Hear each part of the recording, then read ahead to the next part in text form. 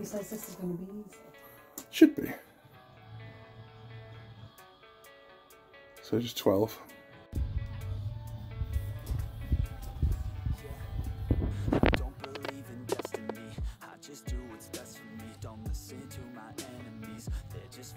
You're going to go on to that. That's it, and then you've got just one. That's all good. And then you've got 5 star jumps. Very quick. That's it. 1, 2, 3. Yeah, and then it's like 10 star jumps. Perfect. And you have 4, 5, 6, 7, 1, 2, 3. Loads better. It's good. It's star jumps. I think we should do it on the floor. I know it's going to be harder, but you're going to end up with silly numbers.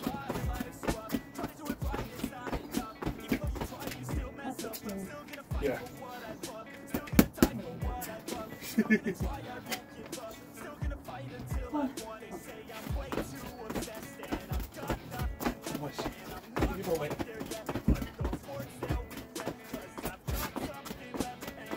going to get more than anyone else. Do you think we should go to the floor instead of the flower bed? What? We'll stick with the flower bed.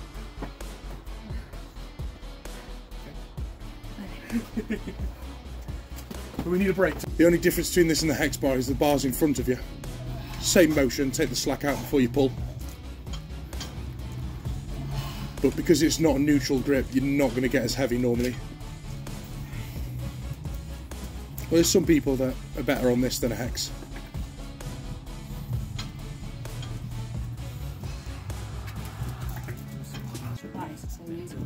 Take the slack and then lift up.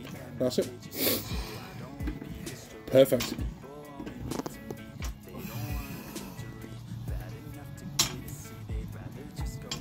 That's it.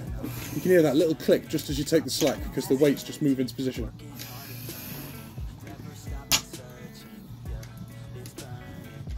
That's it. Perfect. Get a bit closer to the bar with your legs. That's it. Take that slack and then lift.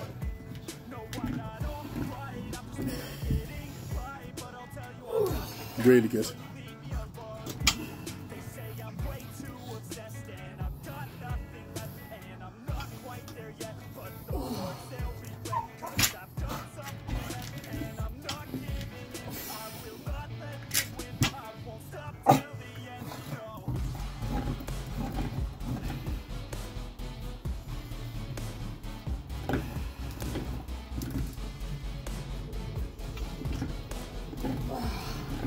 Just one more now.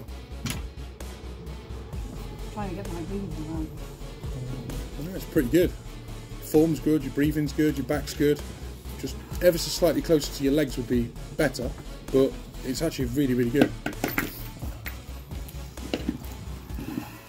Apart from the dog's not good.